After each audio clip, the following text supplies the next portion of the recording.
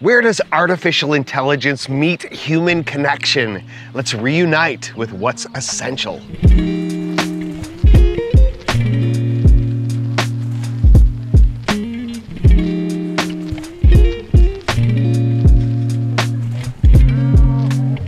I'm at a family reunion where we're taking just a few days to realign priorities and release, at least temporarily, the complexities and constant push of life.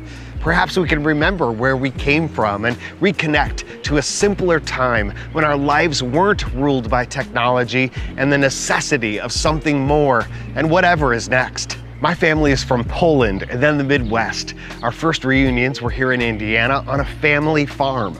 A generation ago, things were remarkably simpler, harder in many ways, which required more of us.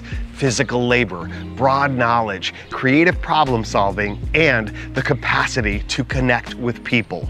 All kinds, to learn, laugh, and live face to face, not just for fleeting encounters, but for long hangs and deep conversations. I think this is one of the reasons people listen to podcasts and binge watch shows. On a human level, we long for deeper connections and lengthier visits with other interesting characters.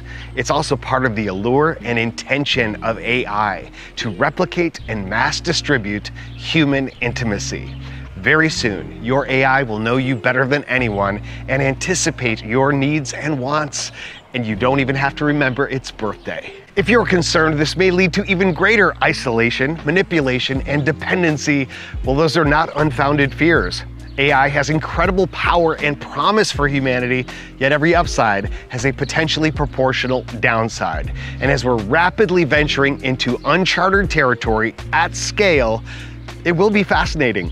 Given this massive uncertainty, I strongly encourage you now to reunite with people you know and your capacity to connect with people you don't.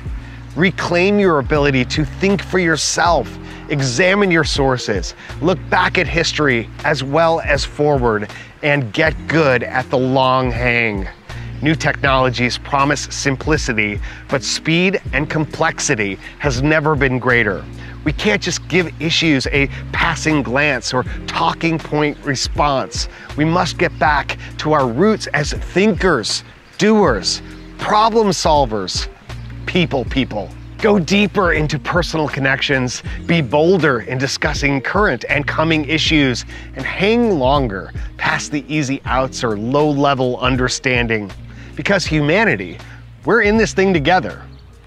Until next week, stay off balance on purpose.